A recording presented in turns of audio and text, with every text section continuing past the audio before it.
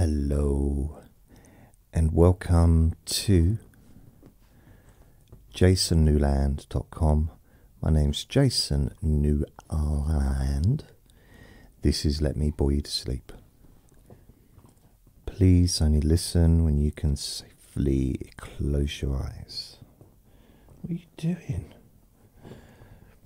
Vinny's trying to get treats out of my pocket. Bless him. There you go, they're in there. Like that. So, I do have a YouTube channel, which you can, well, we got links from my website there, but you can just search for me. First search for my name. There's a few videos on there. I have a Facebook group called Jason Newland's Boring Group. Had about 3 new people join since yesterday's recording, so welcome. In fact, I'm going to say your names. Only the first names, of course. I have to check it out. What is it?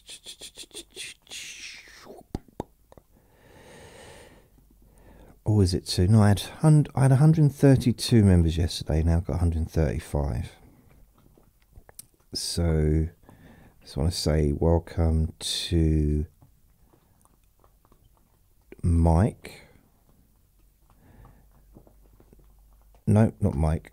Welcome to Nicole. Welcome to Mary Jo. I might have pronounced that incorrectly, but it's Mary Jo, Maryjo. And thirdly, Matthew. So welcome. Welcome.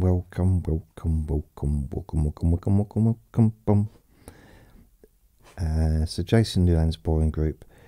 If you're a regular listener of my podcasts, then you're welcome to join. It's a private group, but just ask to join and you'll be accepted. It's just it's kind of one of those Facebook groups. It's not, you know, there's a lot of Facebook group. There's a lot of Facebook groups that I've joined and I've had no activity on there in the past. I've joined to kind of promote my stuff or whatever. It's not that kind of group. It's a place only for people who are actively listening or watching the videos. And that's what it's there for. So you can get to know other people. Maybe you can get to, leave me messages or let me know what questions you have for Q&A Friday. Which brings me to the next thing. Q&A Friday is tomorrow. So it's Thursday today. So if you have any questions for Q&A Friday, please go onto the group on Facebook and leave me a question.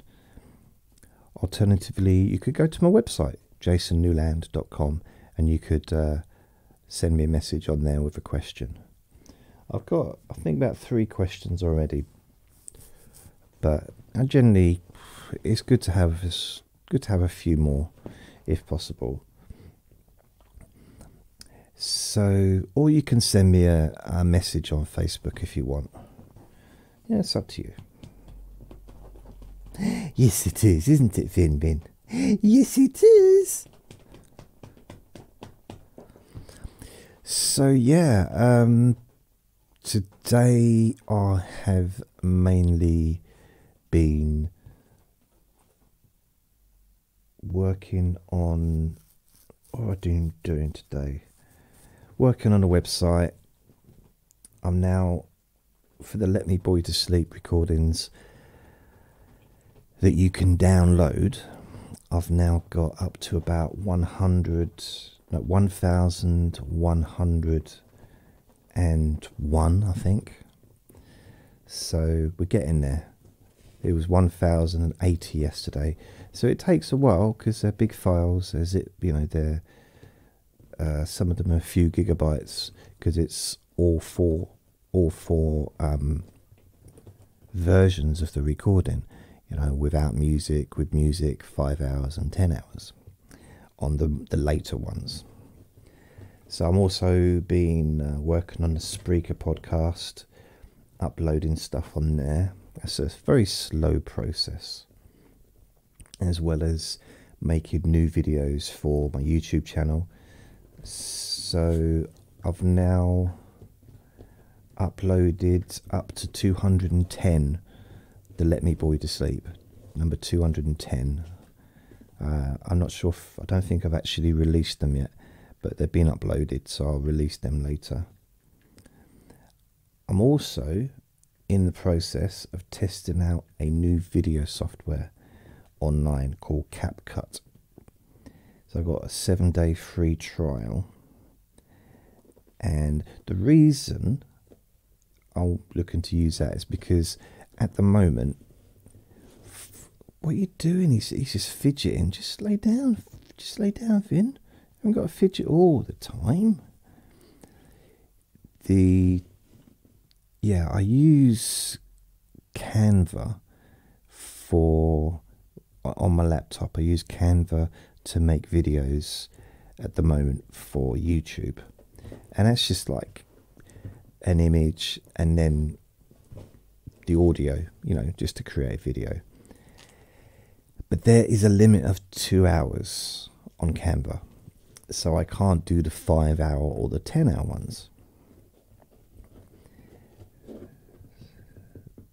And I'm planning from now on. What are you doing? And I just realised, it's got to be 10 hours without music, 5 hours without music, 10 hours. I just realised, so I did the 5 hours. So basically, going back, all I've done is a bit of research to find out which is the most suitable video editing software that I can use online. I mean, there's one called, is it DaVinci or DaVinci, I think, where you pay like $300 and it's a one-off payment, and then you download the software to your laptop. And I think you can also use it on Apple as well, but I think it's best used on a laptop. And then it's got all these really great things you can do on it. But there was like, I looked at reviews and CapCut, and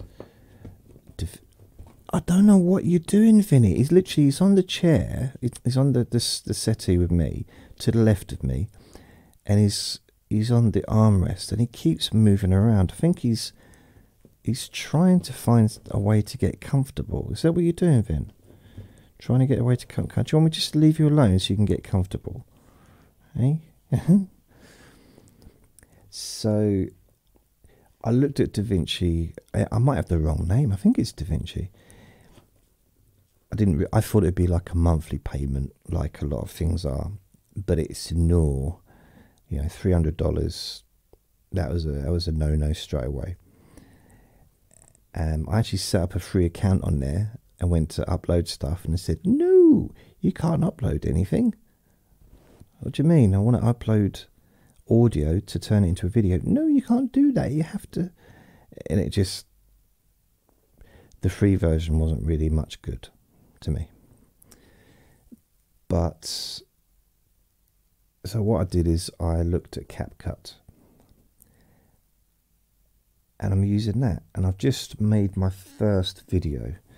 It's basically yesterday's recording, but the 5-hour version, and everything I do has to be without music that I upload on YouTube. So it's the 5-hour version without music. Also, I've sort of had to change the image, so it's 5 hours and then black screen. So I've got an image, a logo saying black screen. So after the first 10 seconds, it goes to a black screen. So anybody watching on TV or watching on a computer or on their phone or whatever, they'd no longer have that shining light you know, of the computer screen, or the phone, or the... I mean, to be fair, you could probably just put your phone face down. That'd probably be a solution, perhaps. I don't know. I'm not sure if... Yeah, I'm not sure. But with the TV, that'd definitely be good, because it'd just go to a black screen for 5 hours. So that's what I've done. I've actually... It took a while to process. I was kind of surprised at how long it took. Probably maybe up to an hour to process a 5 hour. Maybe a little bit less, but perhaps about an hour. So the 10-hour one, I'm going to be doubling that. That's a long time. I'm not going to be able to produce too many videos in a day using CapCut. But it's okay. I'll just see how it turns out. It's all experimental, really. It's just testing things, seeing what works best. I need things that are easy to use, really, because I'm not looking to do anything particularly high tech, especially at the moment with just having a static image. I might, you know, when I do maybe some future hypnosis stuff, I'm perhaps going to have more animation, spirals and stuff like I've had before.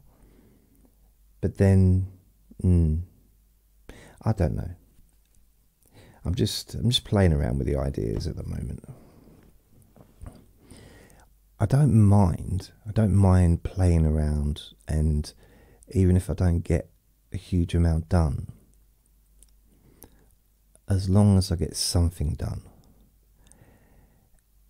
And if I get a recording completed, even if it's not uploaded, if it's at least recorded, then the day is being fruitful, kind of, you know? So I've not made a huge amount of, create a huge amount of new recordings to upload to Spreaker, because I'm making longer versions of old recordings, but 5 hour long and 10 hour long without music, which is it's quite time consuming. It's going to take months, to be fair, but it's okay. I don't mind. Just seeing something on the floor. So he's asleep now, or he's lying down on the half on me and half on the armrest to the left of the settee. Now he doesn't normally do that when I'm on the other side. He doesn't really. He rarely gets onto the armrest. I'm not sure why. Maybe because there's a little table next to it. This is nice because he can just lean over it and there's nothing there. And I'm just stroking his back and he seems quite happy. Yeah.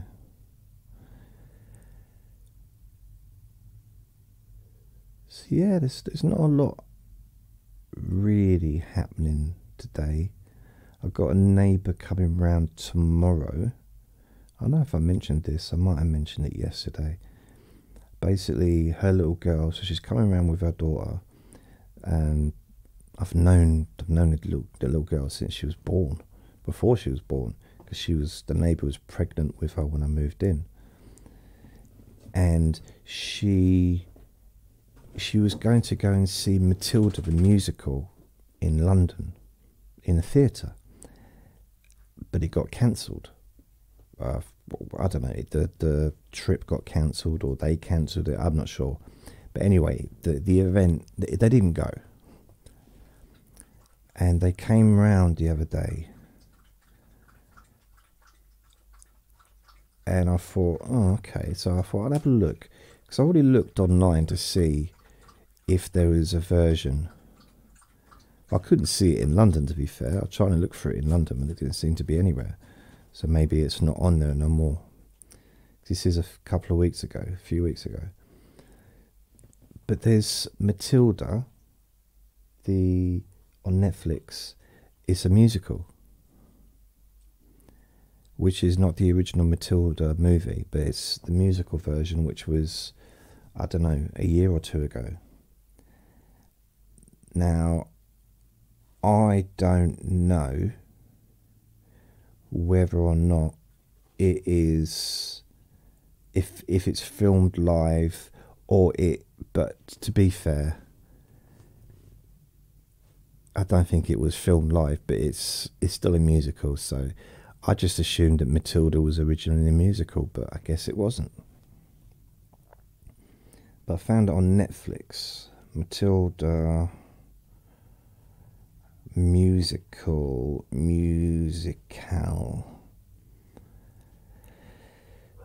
Okay, London Theatre Direct. So that's a stage, but you can Matilda the musical tickets. Oh, but on Netflix, watch Ronald Dahl's Matilda the musical. It's got Emma Thompson, and yes, it's not actually live, as it were, if you know what I mean. It's not from a live stage, so like as if you was in the audience, but it is still the closest thing she's gonna get, I guess. Yeah, it is, isn't it? Is the new Matilda on Netflix? Yes. Minchin added a deal, but it makes sense. One of the reasons sounds good. Minchin added that the deal between Sony and Netflix might be disappointing, but it makes sense and is one of the reasons the film is so good. Matilda the musical is now available to watch on Netflix. Okay. Only Netflix. It's not on Disney Plus. Or you can rent or purchase it on Google Play Movies, Apple TV, and Fandango. Whatever the heck that is. I don't know what Fandango is, do you? Do the Fandango. I mean, what is it? Isn't it a cocktail or something? I remember years ago, when I used to be in the comedy club that had a bar and it was a nightclub and everything, and people used to come up and ask for cocktails, and the names of the cocktails were rude, but they were real cocktails, but they're kind of like Slippery Nipple, or Sex on the Beach, or no, I can't remember. A bum job? No, not bum job. That wasn't it. I'm sure there was another one. Yeah, another one. Blow something. It's just like, but they're actually real cocktail names. Let me just have a look, because I need to remind myself. I don't want to be saying stuff that's not true. Naughty cocktail names. Right. What? Crazy and funny drink names. Okay, I'm not reading that one out because that is rude. Yeah, the blow. Yeah, that is definitely one. I thought so. Can I have a whatever, like duck fart? That suits me better. Just because I'm a child, obviously. Pink Panty Dropper. Blimey. These are real names, by the way, for drinks. Pink Panty Dropper. What's number one then? Adios Mother Tickler Cocktail. Pink Panty Liquid Merrill, okay, drink shot. But that might actually be really, I don't know. Duck fart. Oh dear, that appeals to me. Duck. I looked at the drink. It looks okay. Not sure about the bottom bit, but yeah. Below, okay. So there's a one something job shot. Red-headed SLUT shot. Wow. Blimey, that one's like a medical thing. I don't want to read that one out. Liquid cocodamol shot. Not really cocodamol, but you know. Chuck Norris shot. Wow. I just imagine that's a very powerful one. Named after the infamous action hero, this unexpected Chuck Norris shot is sweet, spicy, and packs a punch.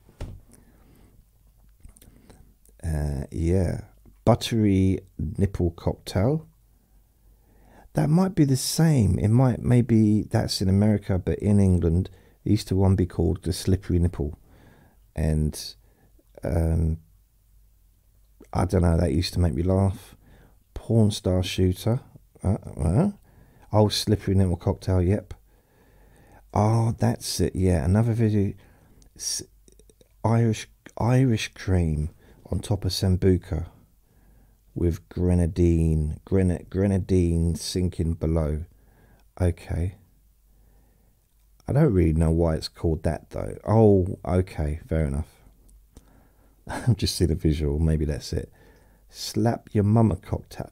What? Big O cocktail. I don't know why that's rude. G-spot cocktail. Then there's the A spot, B spot, C spot. Now this is something, this is one that I thought, why would you even drink this one? Just the name of it. Okay, the first word begins with S, ends in T, and then on the grass shot. S-H-I-T, on the grass shot. So basically poo on the grass shot. How is that appealing? There's another one, blood. Oh, no. Sex on the beach. I mean, that's mild compared to some of the others now. Blue ball. Blue balls shot. Now, not everyone's going to know what last time I had the equivalent to that drink. Oh, man.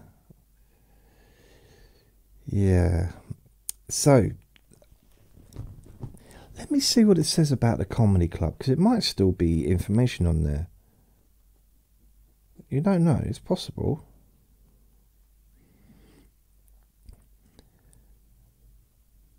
One of London and UK's best loved and young and longest standing comedy clubs based in the Hardy East End. It's still up.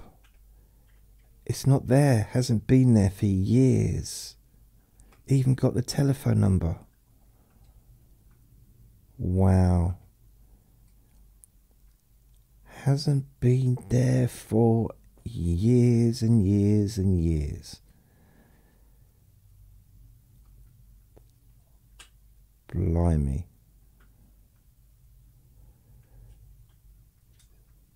What was that one then? Production about comedy 1999.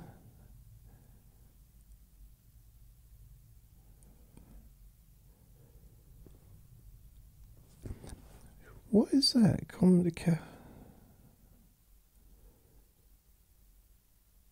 Right, okay. It's a TV show apparently, but I don't remember that. I would have remembered that, surely. Nope, that's it. I bet you though. Okay, Shoreditch Comedy Club. Here we go. Skyrocketing. This is from December, 9th of December 2016. 8 years ago nearly.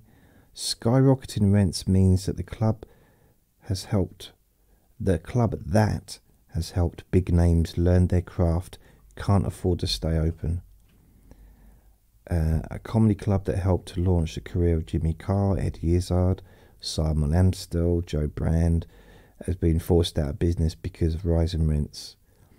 It's closing its doors to the public after 26 years following a party on New Year's Eve.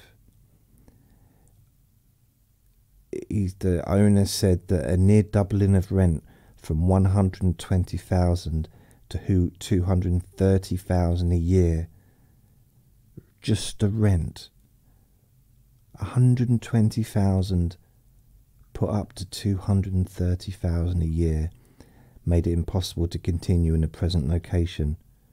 He told the Standard, it's devastating. It's like your girlfriend's left you and you see her walking around town with another guy. It's because someone else has now got it, although they didn't use it as a comedy club anymore. When we opened here, people thought we were insane. There was nothing but printing presses and street stuff going on. Shoreditch became an area for artists and rent went up. Then the IT crowd came in and rents skyrocketed. Now it'll become just another overpriced bar for Shoreditch people. That's not the word he used. With their big beards and skinny jeans who think they're too cool for comedy.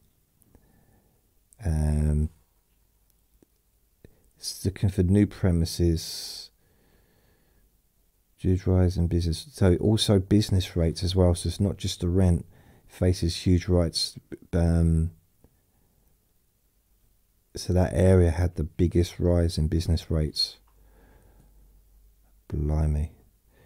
So it looks like I'm going to talk about the comedy club again. I've talked about it enough, haven't I? But hey, I'm going to talk about it again. That particular comedy cafe. Now I've talked about it, but I thought I'd just thinking about what are my memories of that place? I've got so many memories. That was my favourite comedy club out of all of them. I loved the Comedy Store.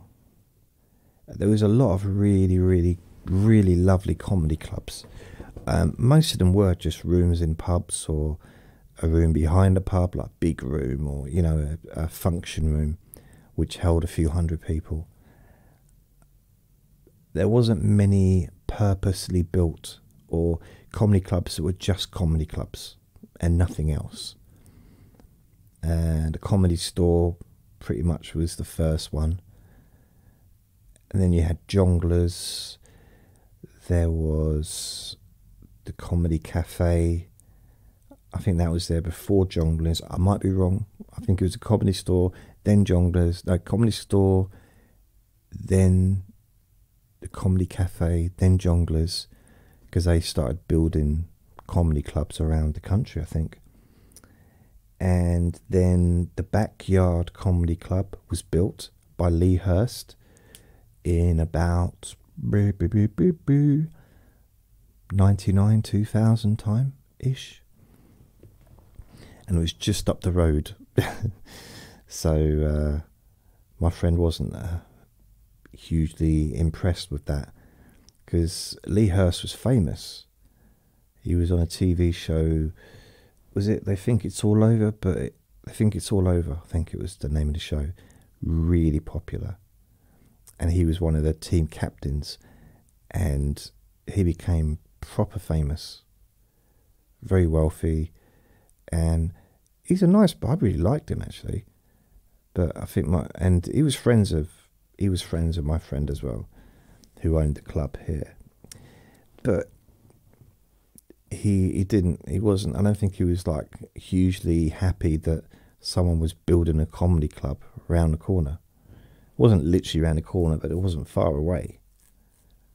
You know, really wasn't that far from where we was, or where in Shoreditch. But he'd come in. The thing about Lee Hurst is, I don't know why, but he always remembered my name.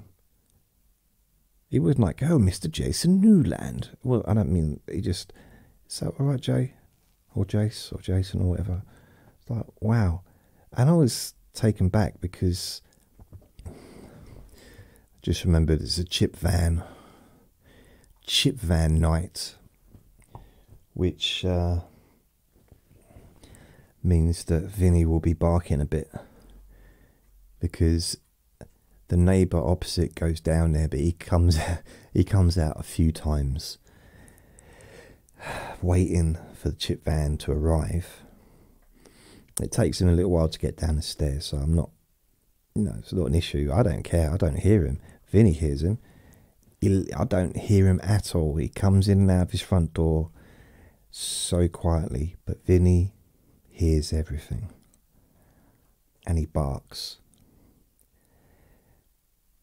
Also because he likes him. So he's excited. He wants to go and say hello.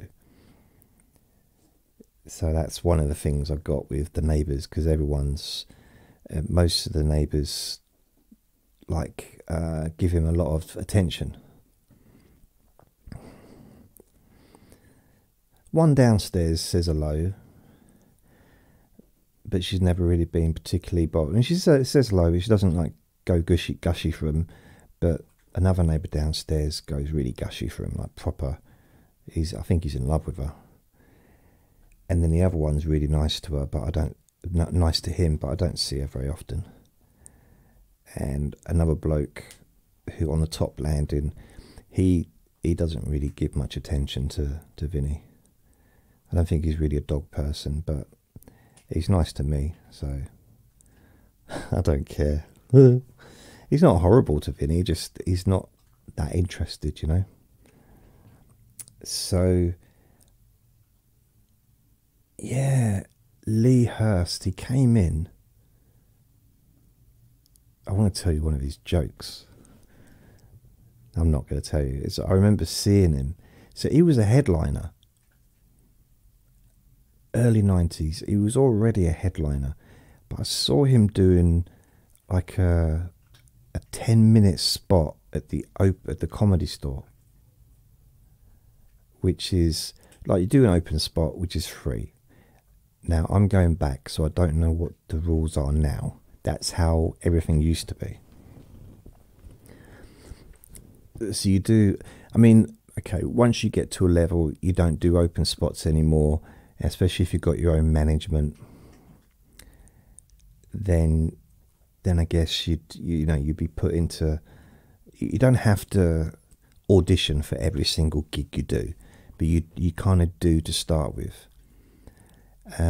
What used to happen, not for me, but for other comedians, promoters would turn up at these open nights. They're new act nights where you get new comedians. There'd be three different types of people coming. 3 types of comedians. I was 2 of them. 2 of those types. And I wasn't the third. So the first type, I say the third type first. So the third type is established comedians just trying out new material. That's it. So you get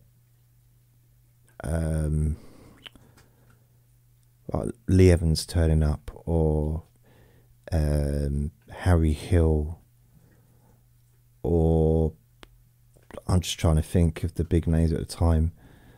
Back then, it's quite a while, but you'd get like well-known, even TV people that you see on TV turning up at quite a small gig because they just want to test out their new material, and they might be normally performing in theatres,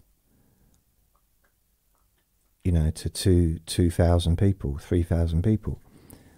So you get those people, or just headliners who earn a living doing it, but they want to try out new material rather than try it out on a Saturday night when they're getting paid good money. So they'll just go on stage for 5 minutes, or 10 minutes. They can kind of do what they want, really. You know, if I'm pretty sure if Jimmy Carr or any of the, you know, the current famous comedians, or Ricky Gervais turned up at an open night, a new act night, and said, can I go on stage? I'd like to do an hour. There isn't a promoter on the planet that would say no.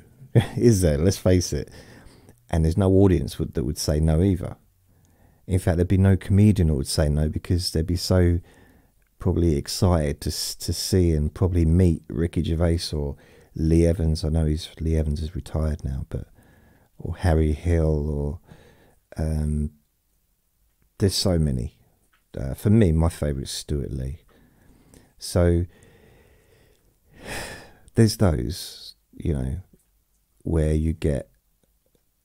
I've actually seen. I remember I watched this documentary about the Comedy Store in America, and they did it first. I think they started a couple of years before the London one. And Pauly Shaw's mum, is it Missy? I think it was Missy Shaw. But Pauly Shaw's mum was the owner of the Comedy Store. So Pauly Shaw was born into comedy. He grew up around famous comedians. So, you know, if you don't know who Pauly Shaw is, just Google, I guess. I don't know. I'm not sure. Did he take over the Comedy Store from his mum? Because his mum did pass away. But I've seen famous comedians who said that they were all getting really excited. They managed to get a slot at the Comedy Store in America, and they finally, like an American, like a big film star. It might have been Kevin, whatever his name is. But he said he was standing there ready to go on, and he was just going to do a short spot, and it was going to be free. He wasn't going to get paid. But if it went well, then he could get paid work, you know. And suddenly he heard someone shout, so whispering, Robin Williams is here. And he wants to go on stage and try some new stuff out. So Robin Williams went on and took over the night. So there was no more comedians on that night, because no one's going to say no to that. No, we don't want to. One of the most famous comedians in the world going on stage. Of course not. We want the new people. So, but it might have been Chris Rock or someone like that. But it's like it didn't affect his career. It did it really? Let's face it. He still went on to be a huge star himself. It might not have been Chris Rock, but it was someone of that caliber, someone of that kind of level of fame. And he got kaplunked. Is it kaplunked?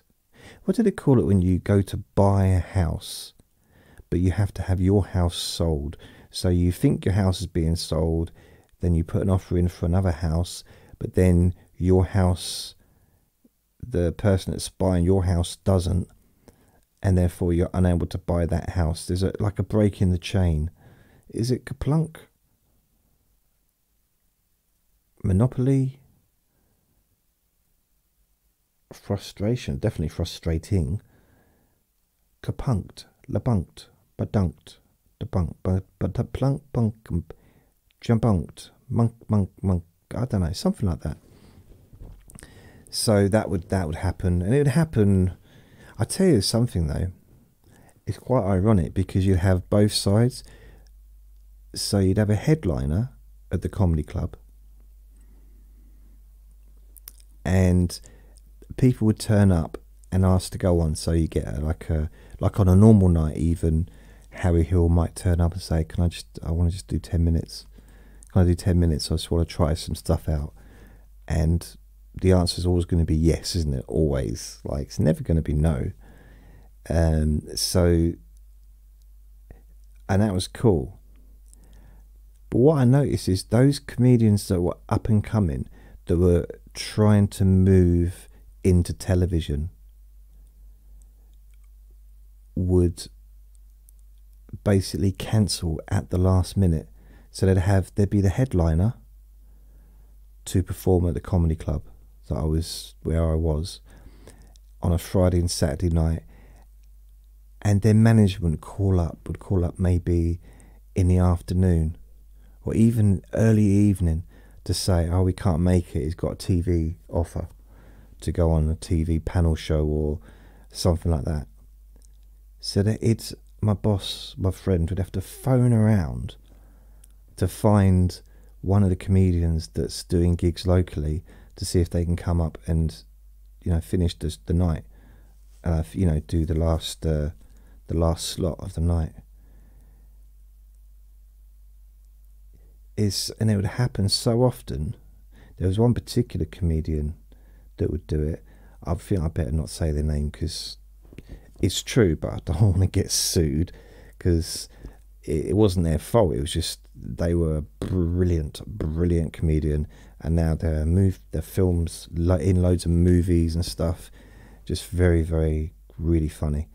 But anyway, this person just more and more was cancelling, to the point where my friend just like, nah, I'm not booking them anymore. Just like, it's no point. And they weren't at the level of being famous at that point. So this person they weren't known publicly, like nationwide. I'd say they probably are now. Maybe not as a comedian, probably more as an actor, I'd say. But really been in some huge movies. But this person was like so funny. I used to look forward. I was so disappointed when they didn't come, because I used to love seeing him or her. See what I did? Huh? I remember once I went to the Comedy Store and Linda Smith, who was supposed to be headlining, she was one of the top comedians, but she cancelled because she couldn't find her eye contact or contact lens for her eye. And the compere came on and just spent about 20 minutes making fun of her for cancelling because of something as silly as that. I don't know if it's a silly excuse or not. I've never worn contacts, and I mean, it depends where she lost it, I guess. I guess. I imagine people with contacts would still have glasses. But yeah. I remember Joe Brand. See, Joe Brand was the first famous person I ever met in the comedy world. And she was proper down to earth. Like, really, there was no sense of her being famous at all. She was just sitting around. They used to have chairs near the bar, and there's a fireplace, and she'd like sit down, and it didn't have a problem with talking. Didn't care who she talked to. There was a comics room upstairs where the comics could go, especially if they were performing. But she didn't used to perform there. She was already doing theatres and stuff. She was famous well before. I mean, she was famous in the late 80s. So she used to be on like Friday Night Live with who did Friday Night Live? Oh, Ben Elton, that's it. So that was what, 88? 86, 87, 88? Well, I was super excited to meet her, but I don't know what I said. I might have said something. Well, I said something that upset her, and she never spoke to me again. And she let me know it upset her, but I didn't know what it was. She even told me, but I couldn't understand why she was upset. I might have been just trying to make her laugh. I don't know. The weird thing about it is I got on really well with her boyfriend. He didn't seem to be bothered, because I always got on well with him, really. And he was a boyfriend, and then he was a really good comedian, and he used to write comedy as well. So I got on with him. I'm talking right the way, like I knew him for about 10 years probably. And Jim Macabre, was it Jim? No, Jim Macabre, something like that. He was such a nice bloke. He used to have like, when I first met him, he used to have like a teddy boy hairstyle. But he's very funny. And I remember seeing him, and he still used to chat to me, just like say hello and just have a chat. There was no bells and whistles with him, you know. He was just nice, a nice bloke. And he forgave me for whatever I said to Jo Brand. I don't know what it was I said, and I didn't mean to upset her, because I was in awe of being near her, because I'd never really spoken to a famous person before. So yeah, I mean, she is, if you're in another country, you might not know who she is, but really, she's one of the longest running, not just female comedians, but comedians, stand-up comedians. She's one of the first original alternative stand-ups, like, in the country. Like, you know, from London, from the Comedy Store kind of era.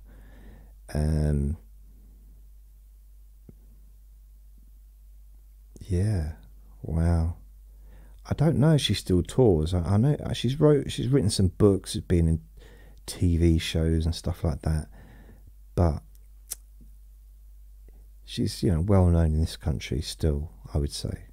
I don't know how active she is. She might have retired, to be honest, because I'm guessing she's probably a fair bit older than me, and I'm old. She may well have retired by now. Mind you, she might not be that much older than me. Maybe 10 years, I'd say. I might be wrong. Let me have a look. Just look.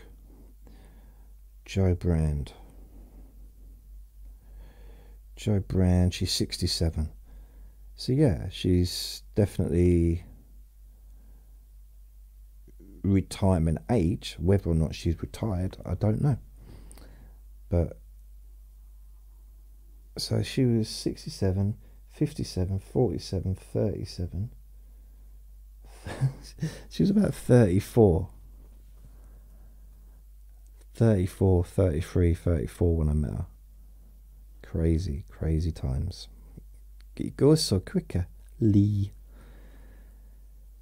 But anyway, I remember seeing the bloke that used to write for her, and I think he used to write for her, but he used to write comedy for people, and he also used to perform, and I think at one point he was dating Jo, a long time ago. And at this point, I think I was more involved with the comedy club, like at the weekends. And we were just chatting. It might have been a party. It might have been a comedy party or something, a birthday party, or just something, you know, where all the comedians got together. And at that stage, I wasn't really I was part of the comedy scene, but just as in connection with the comedy club, not really in connection with being a comedian, or wannabe comedian. So I remember him coming up to me, and we were just chatting, and he said, "I'm quitting." I said, "What?" He said, "Yeah, I'm quitting comedy." I said, no, I didn't believe him, because he was really, really good. He was really funny, and I liked him as well. But that's not really relevant to him quitting or not. But it's like, why would you quit when you just knowing? I just couldn't understand why someone that had talent, comedic talent, that I would have at that point probably sold, I'd have given anything for, to be able just to have like 5% of what he had, because I could have been a successful comedian. Yeah, just 5% of the talent he had, I could have earned money from being a comedian. But and he said something I've never ever heard anyone ever say before. He said, and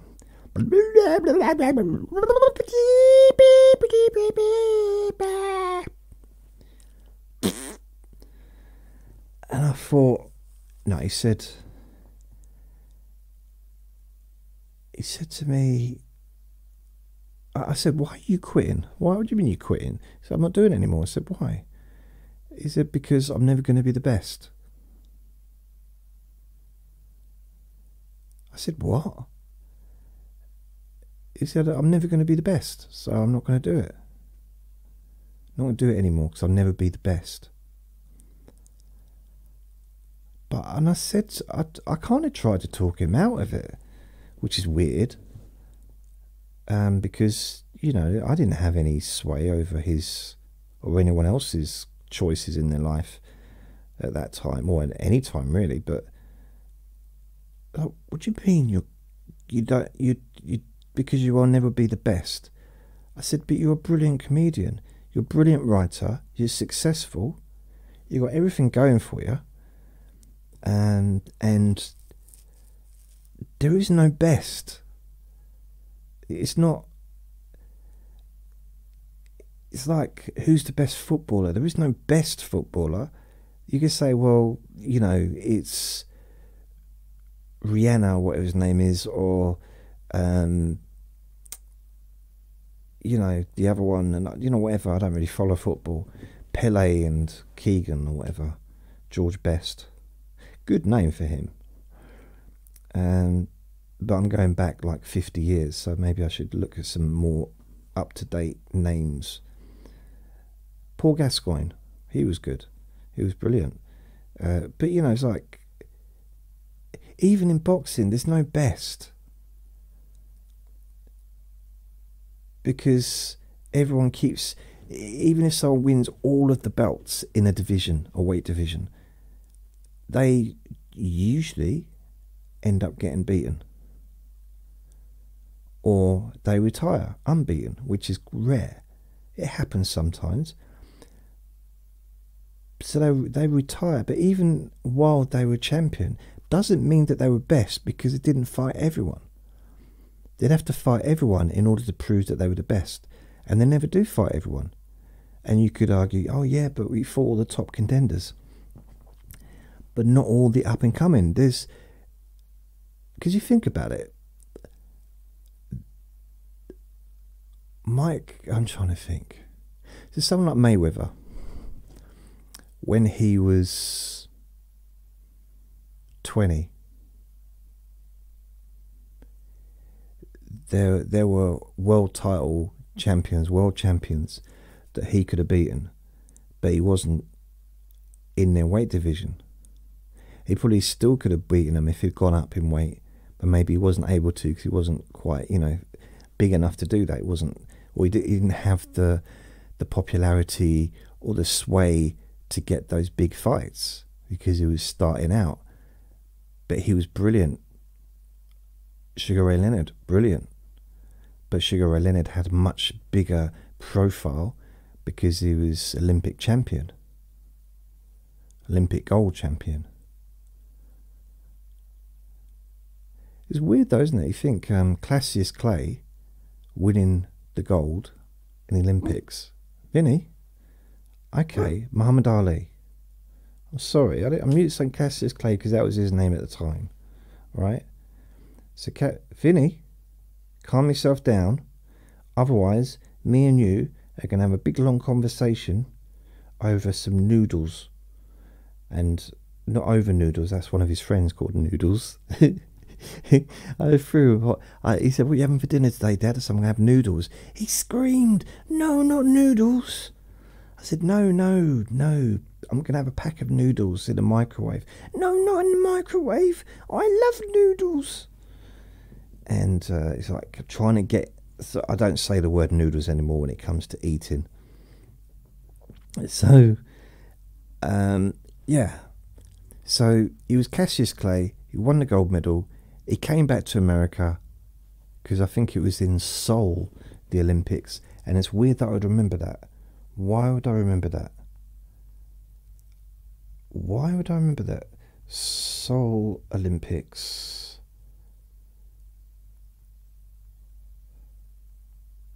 I'm just going to check.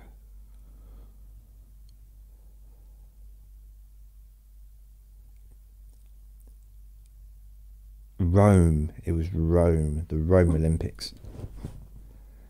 Good boy. Stop with the barking, please, mate. Good boy. So it was Rome, 1960 Rome Olympics, where Cassius Clay won the gold medal in the light heavyweight division. Now, back then,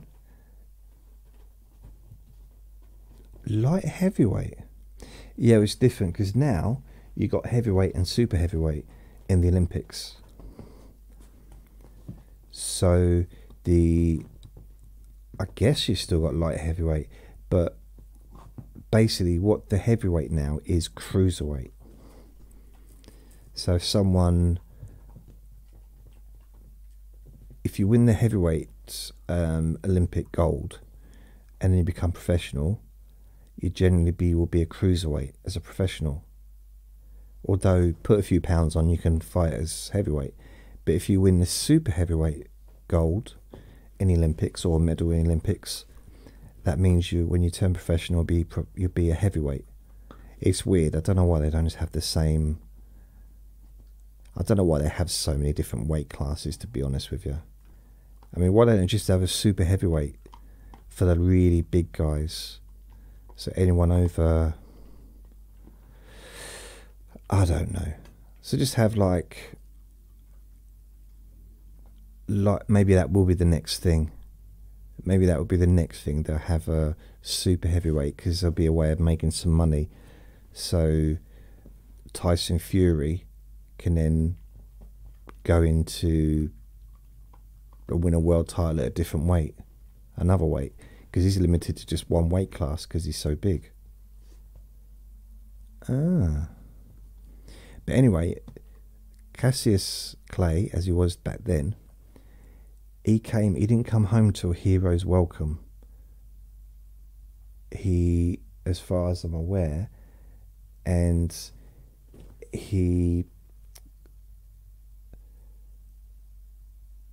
let's have a quick look. And this is what happened, yeah? Okay. According to the commonly told story, he was 18 years old. So Muhammad Ali, 18, and still going by the name of Cassius Clay. He tossed the medal he won as a boxer. So he tossed his gold medal for the 1960 Summers Olympics in disgust. If I can learn to read, it's my eyesight read. I'm struggling to see the words. After Louisville restaurant discriminated against him by denying him service. Wow. It's just, yeah. I mean, now, if you win a gold medal, you're a hero. Whatever country you're from, you're a hero. And he wasn't classed as a hero. He's 18-year-old. I mean, blimey. But hey, then he went on to be, some would argue, quite successful. Quite successful. Why am I talking about Muhammad Ali? Got no idea. Olympic gold medals for some reason. How do we get from Joe Brand to Muhammad Ali? There's got to be a way we did it. Some kind of weird canoe ride that got us there. But I remember saying to Jim, because that wasn't his real name either, Let's have a look what his real name was. I think it was Paul or John. Jim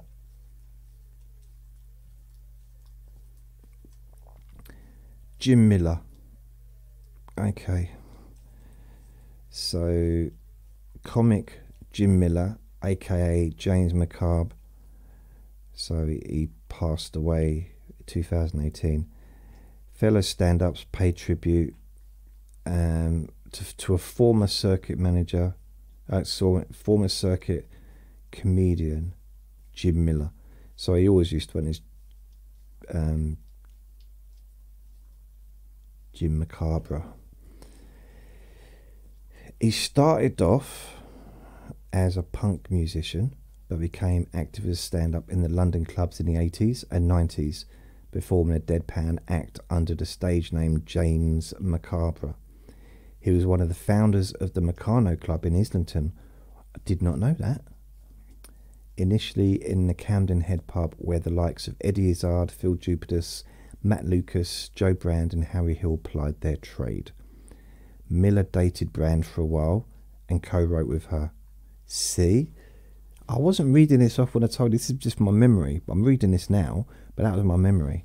I'm glad it's true, because otherwise it's what I remember. It's from a long time ago.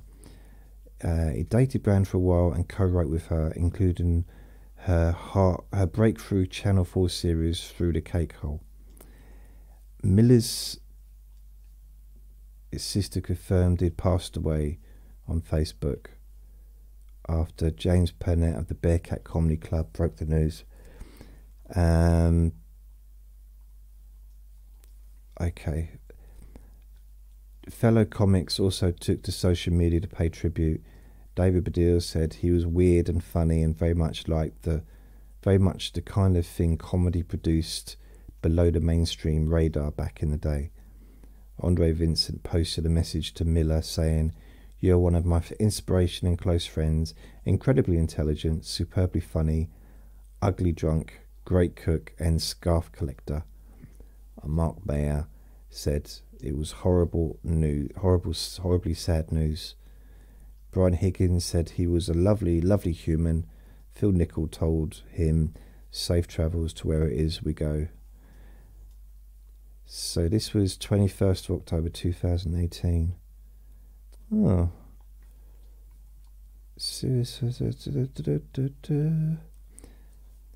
I just found that it touched me when he said that to me, though. Like, I'm never going to be the best. How did he come to that? I mean, in 2018 he was 58, so he was probably, again, I don't know, try and work that out, born in 1960, I guess, because I was 48 in 2018. Yeah, so he was born in 1960. So he was in his, probably, last time I spoke to him, he's probably nearly 40, maybe 40. So he wasn't old. I mean, if you look at, see, I want to tell you a story, and how would I know this? But I do, and I'm going to read it again. I'm going to check it on Google to make sure I've got it correct. Okay. The reason I'm just getting nostalgic now. I want to do comedy again. I want to go back on stage, but I'm too old now. Too old. You know, I was the youngest. Well, I wasn't, not forever, but I was the youngest when I started doing comedy. I was the youngest person on the circuit. I was 20 years old. However, I think it's Simon Anstall, but he used to turn up and he was about 14 and he used to come along, and he wasn't allowed to perform, but he was allowed to sort of stay and watch the show. And I don't know if it was him, but it was definitely, it was a kid that used to come along to the Wednesday nights, and he was obsessed with comedy. And I think they let him on once on a Wednesday night when there was a small audience, because technically I think you had to be at least 16 to be there. But yeah, I don't know if it was Simon Enstall or Enstall. I can't remember. But anyway, this is a story about Rodney Dangerfield, not Roger. Rodney Dangerfield. He got his success when he was older, because he started out as a comedian. They used to call them like hack comedians. So he was... there's a lot of comedians that are very similar back in the 50s and the 60s in America, where they'd all like wear suits and have the same kind of hairstyles, haircuts. If you look at Lenny Bruce, look at he wasn't a hack, but I'm just saying they all kind of had the same sort of style. Even if they were being irreverent on stage, they'd all be dressed nicely. George Carlin was like that before he became a hippie. Richard Pryor was basically, one of his famous sayings, or a saying he said, is he earned a really good living being Bill Cosby for a few years. He was on TV and he did really well. But it was basically just a carbon copy of Bill Cosby, because what some people listening to this might not realise, forgetting any controversial stuff regarding the man, Bill Cosby was a superstar. And I don't mean like, I remember he was on TV. Of course he was. Everyone. No, I don't mean that. As a comedian, long before television, these television shows, he was in America. He was the top comedian. He was filling out stadiums in America with his stand-up shows. He had albums, #1 albums in the charts with his comedy albums. He was the biggest comedian. I say biggest, I mean maybe Jerry Lewis was... I can't imagine many people were more famous than Jerry Lewis in the 60s. But Bill Cosby, like maybe in the 70s, maybe that was his period. Steve Martin was also huge as well. But anyway, Rodney Dangerfield. There used to be all these like these cafes in the 50s and the 60s where people used to go along and they'd just try and earn a living. Clip joints and stuff like that, whatever that means, and to try and get a bit of money, and it'd just be, you know, it was kind of yeah, it sounds romantic when I read about it, but it probably wasn't. But it still sounds like it'd be a lot of fun. You know, everyone was just trying to get enough money to eat, basically. So he did do very well. He went at it for ages and ages and ages and didn't do very well, and then he started doing well. I'm not sure if he went away and came back and he started doing okay, and then he got a slot on the Ed Sullivan show, and he did something that Ed Sullivan didn't like, and he basically got blackballed or blacklisted or cancelled or whatever before he even got going, and it set him back years. And then he came back when he was older and he became a big star. But he didn't, you know, I've seen him on TV, like old clips from the 60s, I think, maybe 70s. But let's have a look. Let's see if what I'm saying is correct, because I've not looked at it. So Rodney Dangerfield. Just testing my memory, really. Rodney Dangerfield, born 1921. Wow. 20 years ago he passed away. Blimey.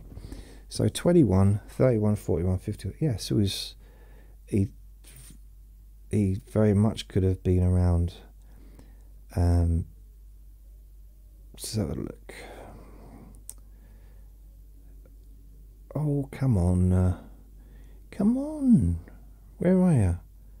Why is it not showing me Rodney Dangerfield? Here we go. His name was Jacob Cohen. Jack Roy. Born Jacob, but then he changed it. Rodney Dangerfield. Stand-up comedian. So, born 1922. He began his career this is Wikipedia, by the way. He began his career working as a stand-up comic at the Fantasy Lounge in New York City.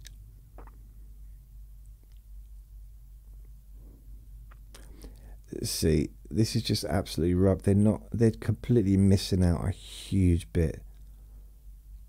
Maybe they're just saying nice things because he's passed away, possibly. And I'm not saying anything nasty anyway. I'm just telling the story because it's interesting what happened. His act grew in popularity as he became a mainstay in late-night talk shows throughout the 60s and 70s, eventually developing into a headline act on the Las Vegas casino circuit.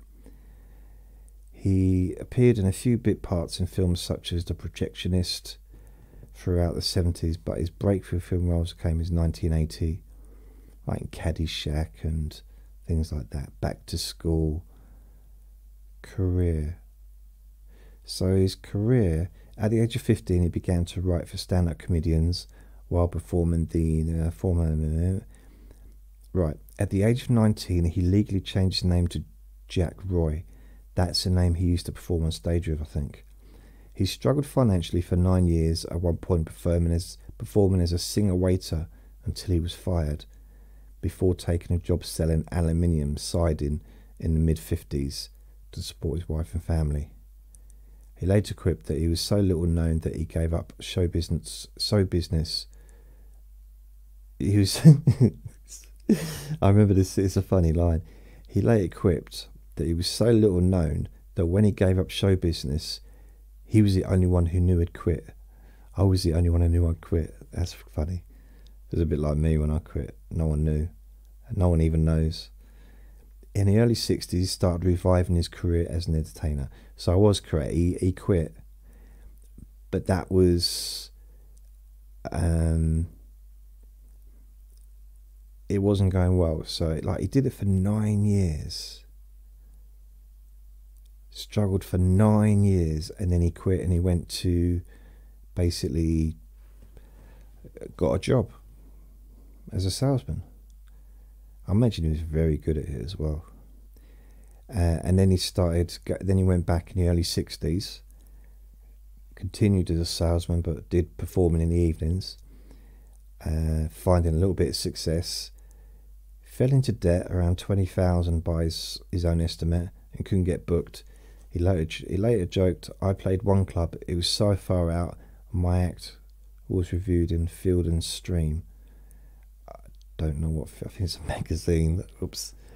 Dangerfield came to realise that what he lacked was an image, a well-defined on-stage persona that audiences would relate to, one that would distinguish him from other comics.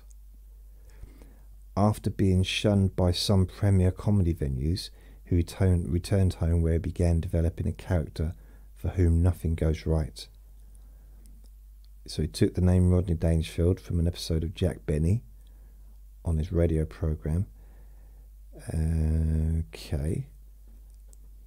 The name resurfaced again in December 1940. Okay, so Dangerfield reached national prominence, appearing in the Ed Sullivan Show in March 1967. See, this is it. The Ed Sullivan Show, 1967. Now, I'm pretty sure he had issues there. And then he says soon began headlining shows in Las Vegas and continued making frequent appearances on the Ed Sullivan Show. So it couldn't have been the Ed Sullivan Show. It must have been a different show.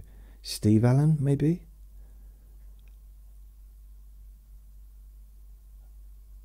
Right, okay, so I'm going to have a look. Rodney Dangerfield, Steve Allen Show.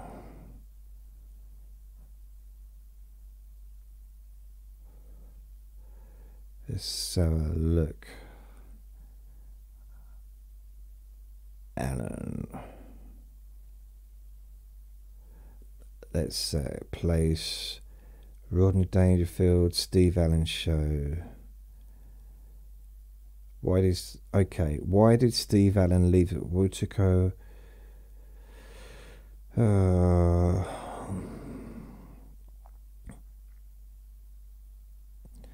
Okay, right. So there's going to be Steve Allen. Okay, what I'm going to do? Rodney Dangerfield.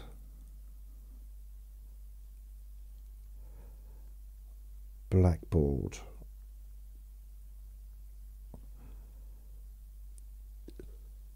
Why Rodney Dangerfield was banned from. I'm going to turn his volume down so it doesn't disturb me. He was trying to get into that. Okay. Why Rodney Dangerfield was banned from the Johnny Carson show and how they made up. So Rodney Dangerfield was one of Johnny Carson's most popular guests in the 70s and 80s. It was his performances on Carson that led to his getting a lead role in Caddyshack. Things weren't always so rosy. With Carson refusing to have Dangerfield on his show early on. Right, there was more. It was different. It was more. There's more. Okay, let's have a look. Plays. Oh. Rodney Dangerfield.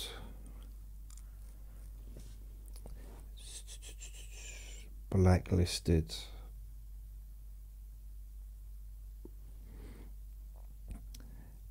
Comedian Tombstone.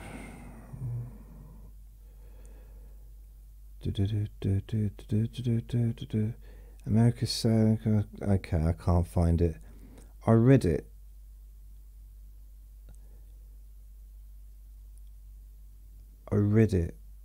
In a book, so it doesn't mean it's true, does it? I guess. So it's saying why Rodney Dangerfield was banned from the Johnny Carson show. See, I remember it was something about he made a finger signal or a hand signal that the host didn't like. My memory was that it actually put his career back, but from Wikipedia it didn't, so I don't know. But he definitely was successful, but it took a long time. He didn't quit, kept going. That's where I went wrong, man. I mean, think about it, he started doing well in the 70s. He was born in 1921. So he was in his 50s before he started gaining any kind of success. So he was around my age, probably. And what was he when he...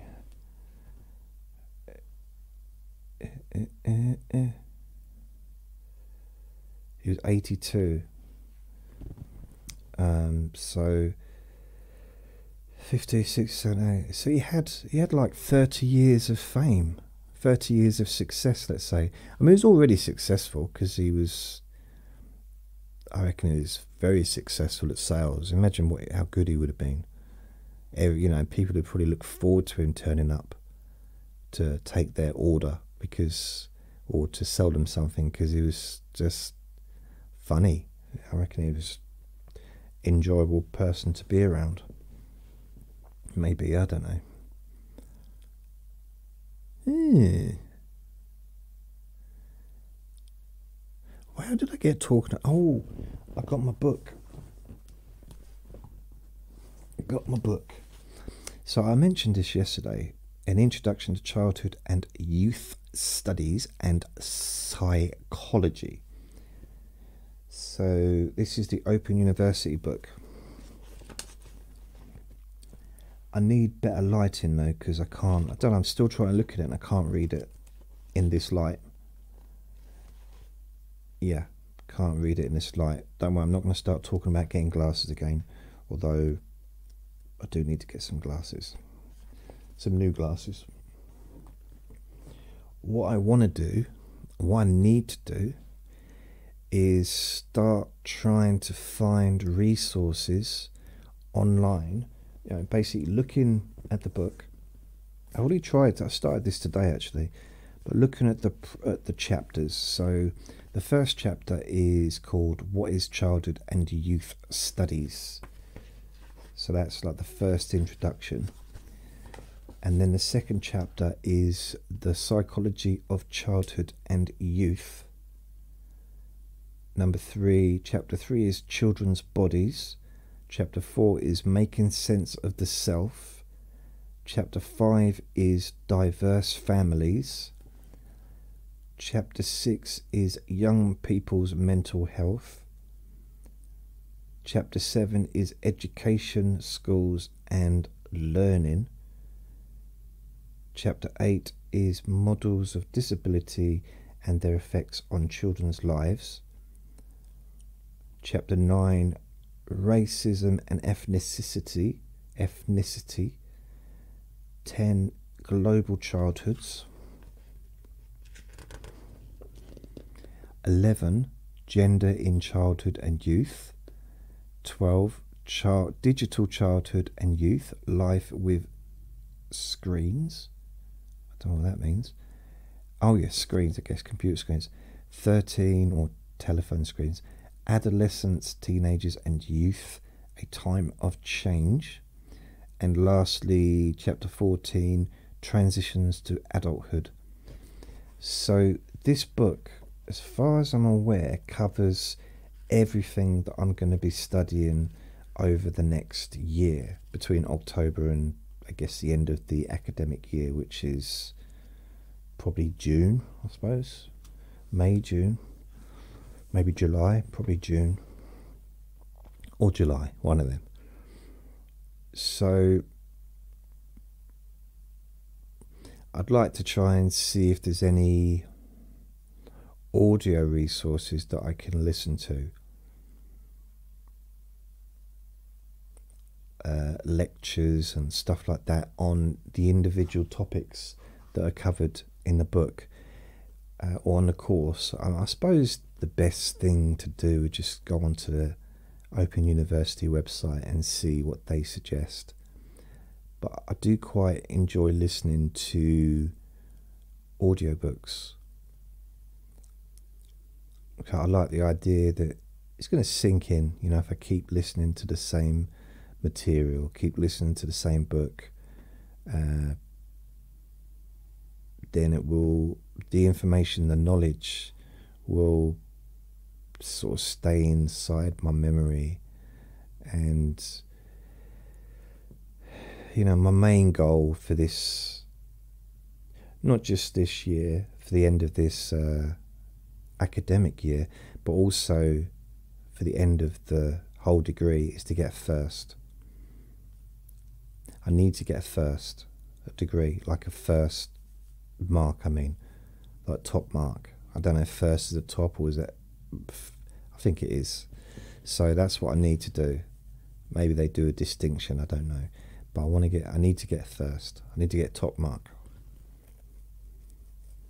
That's just something that has to happen. It has to happen, man. It's just my plan. That's why I'm doing it. Not the only reason I'm doing it, but it is a reason, because I wasn't able to achieve that last time, and I could have done, had I done things a bit different. Had I been on medication, probably, to be honest. Had I known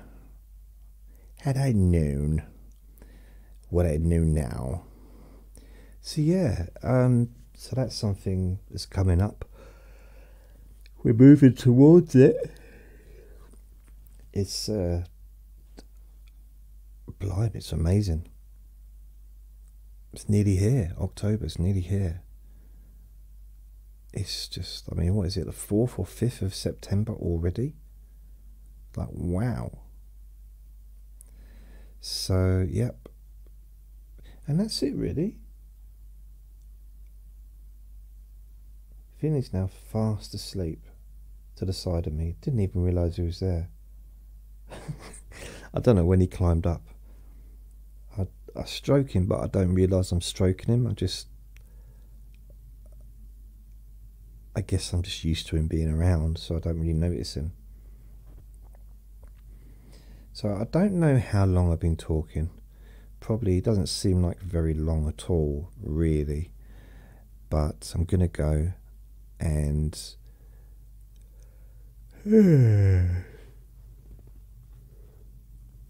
So now 3 minutes past 7. I don't know what time it was when I started this. Probably 6 o'clock, maybe. So I'm gonna go now. And tomorrow is Q&A Friday. So you know how focused I am on those days. Oh yeah, never get distracted, me. Never. Never, never, never get distracted. No. So, thank you for listening. Remember to be kind to yourself. Remember to be gentle with yourself, because you do deserve to be happy. Lots of love.